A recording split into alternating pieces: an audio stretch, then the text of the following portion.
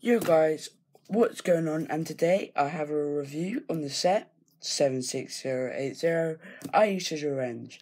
Their price is $29.99. The recommended ages are 7 through 14 and has a piece count of 323. This set comes with 4 figures: Yondu, Groot, Ayesha, and Star-Lord. It also comes with 3 builds.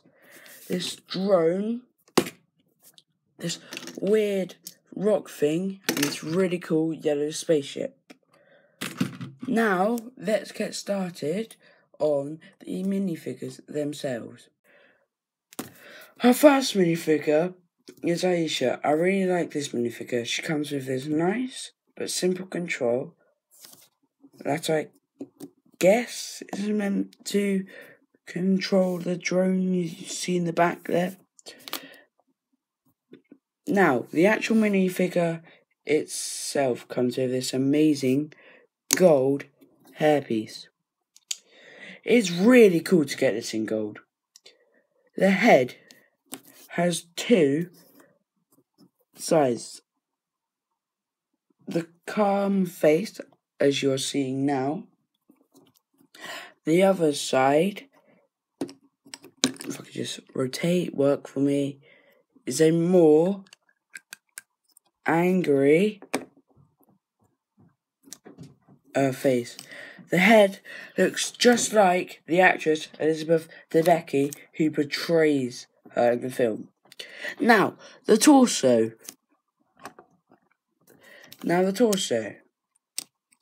It's nothing like what she wears in the film. Just doesn't look like it whatsoever. It looks more like a sovereign pilot than the real Ayesha, but that is because LEGO base all of their sets of concept art. The printing is amazing, though it's got some really cool gold and grey lines. There is also back printing, but when you put on the gold hair, it covers up most of the back printing. But that is just nitpicking. Work. Right. The leg printing is amazing. It carries on the lines from the torso. But yeah, this minifigure is a great and needed inclusion and addition to this brilliant set. Our second minifigure is Groot. He comes with the batteries that they steal in the film. This figure is so adorable. The printing is amazing.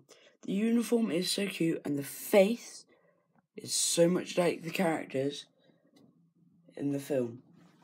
This is a new mould with LEGO with a clip on each side. This set is the cheapest way to get your hands on a Groot minifigure. It's the cheapest way to get on a Groot minifigure, big or small. Yeah, this is a cute and adorable minifigure, which looks exactly like he does in the film. And he's so adorable. And he is one of the best in the wave of Guardians Galaxy Vol 2 minifigures. Now, on to our next minifigure.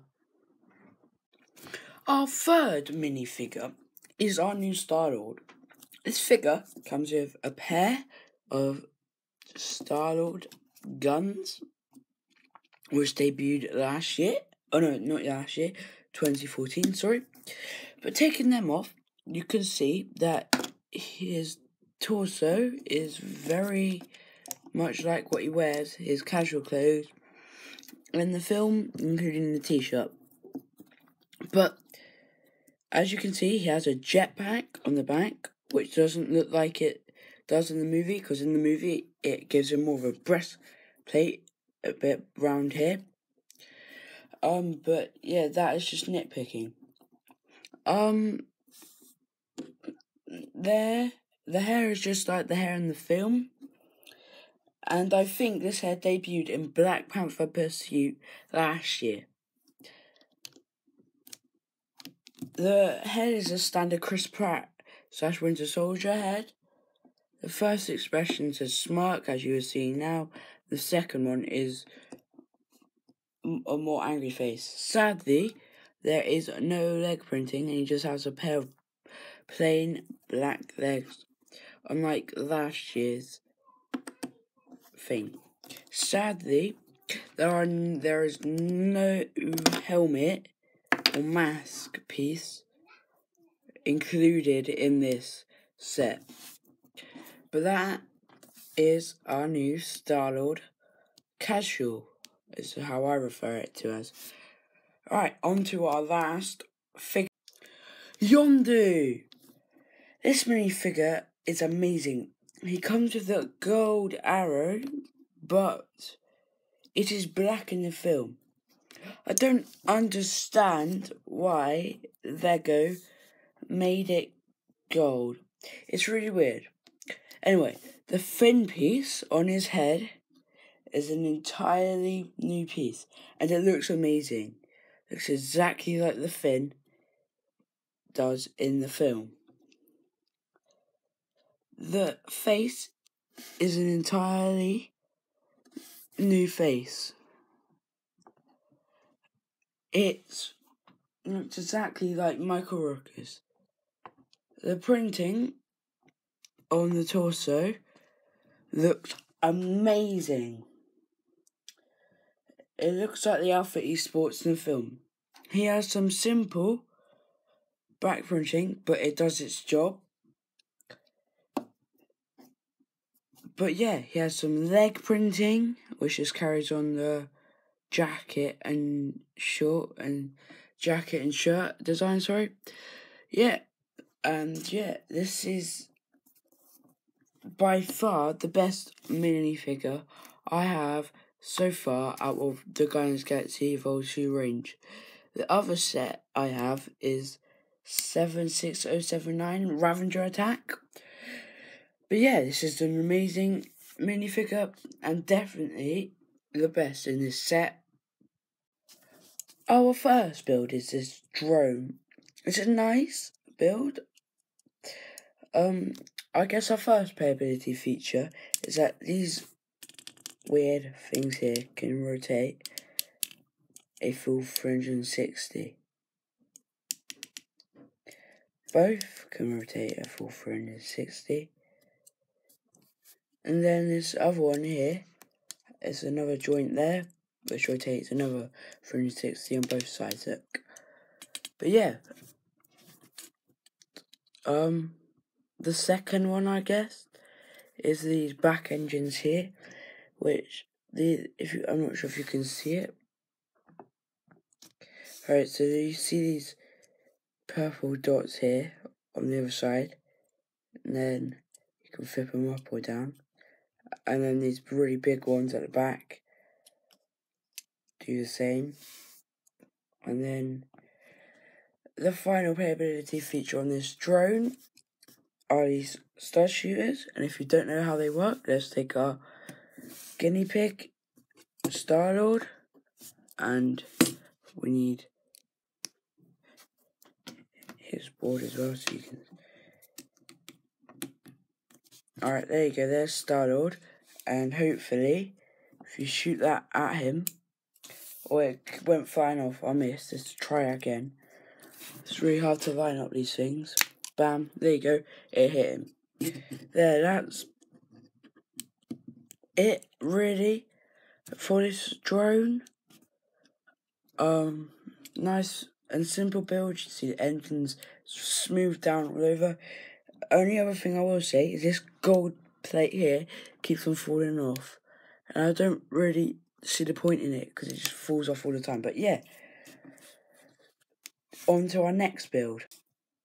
Our second build is this weird rock platform thing, which I don't understand is. Yeah, it doesn't feature in the film, not that I know of. Yeah, it is a very, very nice build. There's only one playability feature in this, which is this if you look at it there, you can see there's a push, which means if you knock this, which means you see. Bam. That's it. That is literally it. Nothing else.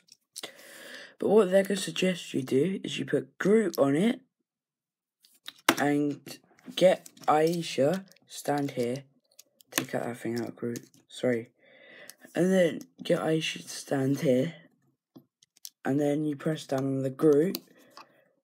If this works, you press down on the Groot and bam, flies. But yeah,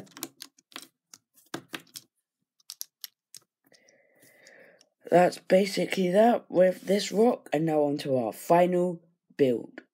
Our final build is this amazing, really cool yellow spaceship, which has many playability features. I think it's the main part of the set.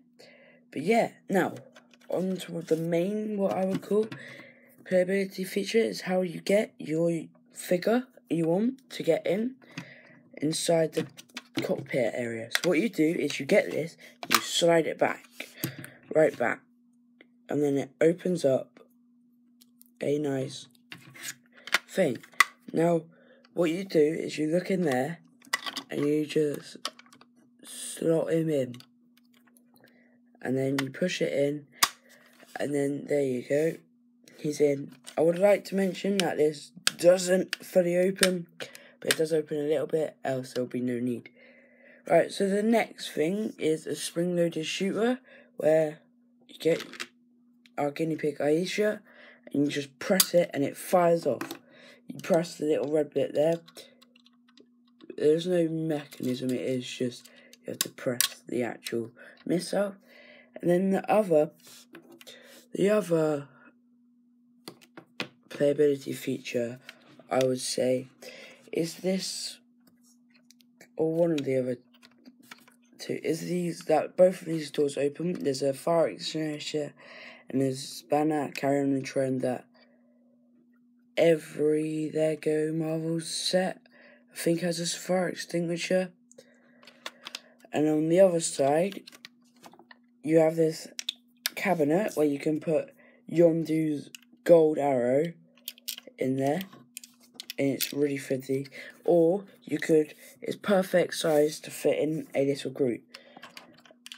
And now what I would say is our final playability feature is that these blue bits here can rotate 90 degrees.